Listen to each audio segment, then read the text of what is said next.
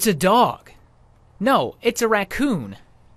No, it's a raccoon dog, also known as a tanuki. In case you're not familiar with these animals, that's okay. They're native to Japan, and people who aren't from there might be excused for being a little bit confused. But the Japanese revere them, as should be obvious from this shrine, and all of these little ceramic statues of tanukis. They don't bark like dogs, but kind of whine and howl like foxes. And that makes sense, because they're not related to raccoons at all, but they are closer to wolves and foxes. I'm Ari Sarsalari, the Weather Channel.